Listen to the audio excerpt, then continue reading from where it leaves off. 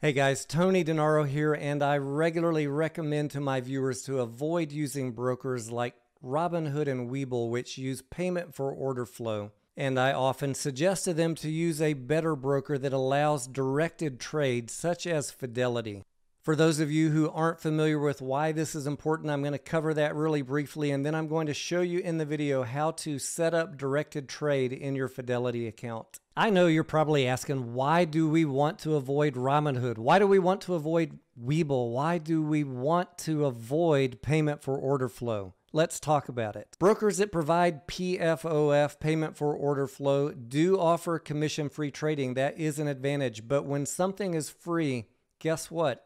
You are the product. Your data is the product. And there are some sneaky ways that that data can be used against you. Many people are simply unaware that when they're using an app like Robinhood or Webull, their orders are going off the lit exchange, off of the NASDAQ, off of NYSE, directly to Citadel Connect, where the order is transacted.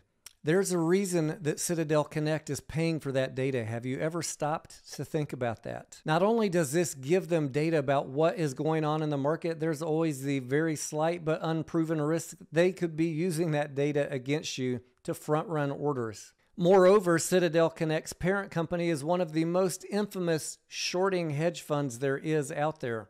Do you want to be trading with a company that could take that data, use it, and short the stock that you're trying to buy? Do you want to support a company that's getting all of your data and then quite possibly on the other side shorting the company that you own or that you're buying? Even if all of that doesn't worry you, companies like Robinhood, Webull, and a host of others were some of the first ones to turn off the buy button in January of 2021 when there was a period of high volatility with a lot of stocks like GameStop, AMC, BlackBerry, and quite a few others. Why did they turn off the buy button? Because they did not have the liquidity required to meet the margin call requirements from the DTCC. That also should be concerning to you as a customer. Fidelity, for one, did not have liquidity problems during that period, and they did not turn off the buy button. Exchanges like Citadel Connect are not the same as NASDAQ and NYSE. They commonly get lumped in with what we call dark pools, even though technically they're not a dark pool, they're a non-ATS.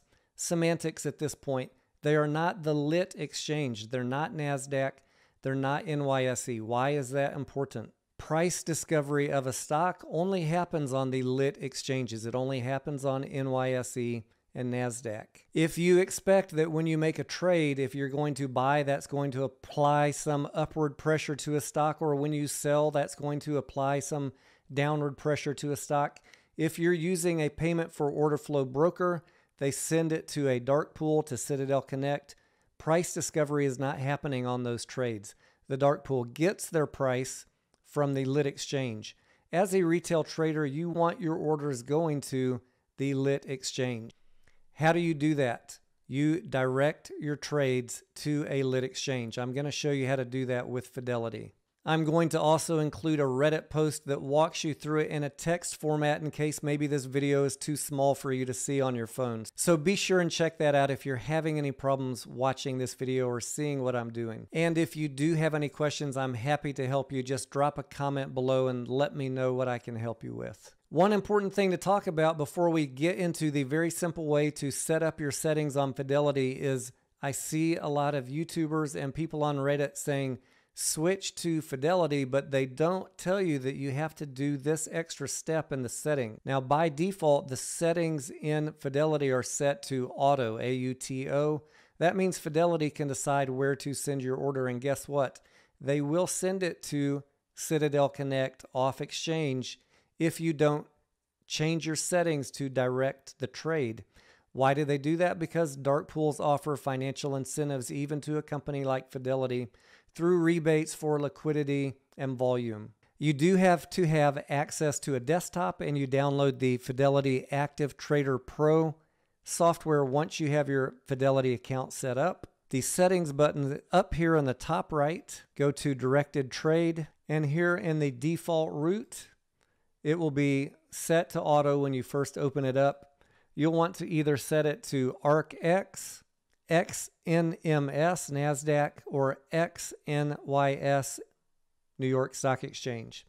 Now, from what I've read, because I only do NYSE, but I've been told that NYSE, if you select this one, that your order size does need to be 100 shares or more.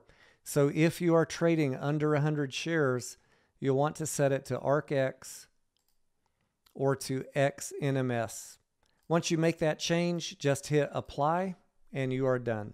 It really is that simple. I encourage each and every one of you that are using a payment for order flow broker to switch to Fidelity or another large company that offers you the ability to do directed trade. As a retail investor, we need to band together and make sure that we avoid these payment for order flow brokers. Again, I am Tony Denaro. I'm here live streaming every day during market hours. Make sure and join me.